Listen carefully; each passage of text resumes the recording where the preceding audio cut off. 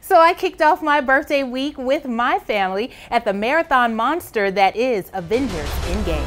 Hello, I'm Kimberly Davis. The box office blockbuster changed the game with a $1.2 billion opening weekend. You trust me?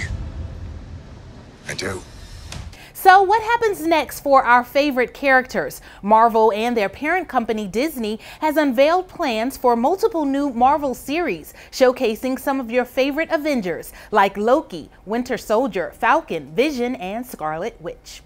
Confess, you murdered my sister. Say it. I won't. You want to shoot me? Go on, do it. You'll spend the rest of your life in prison, and your parents will lose another daughter. I'll take that chance. The sun is breaking through. The Fix, new Monday on ABC.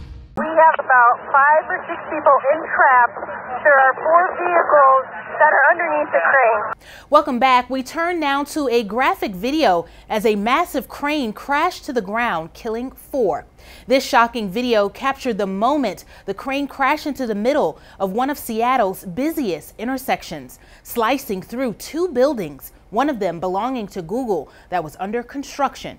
Drivers watching in horror as 28,000 pounds of metal collapsed to the road. On this day in 1854, Lincoln University, formerly Ashman Institute, became the first degree-granting HBCU in the nation. Happy birthday if you're celebrating today. You share the day with Michelle Pfeiffer, Jerry Seinfeld, and Erica Campbell. Well, it's back to the drawing board for USC trustees as they continue their search for a president to succeed Harris Pastides. Student activists protested the board for selecting all male finalists and for a remark made by one of those finalists that binge drinking contributes to sexual assault. Brendan Kelly, the chancellor at USC Upstate, will take over as interim president on August 1st.